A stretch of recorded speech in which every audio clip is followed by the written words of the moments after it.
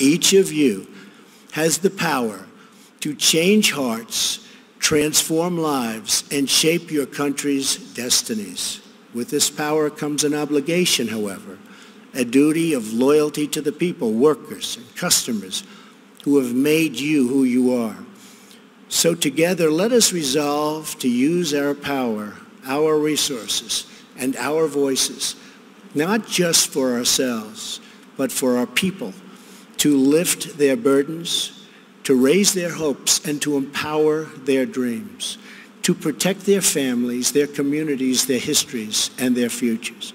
That's what we're doing in America, and the results are totally unmistakable. It's why new businesses and investment are flooding in.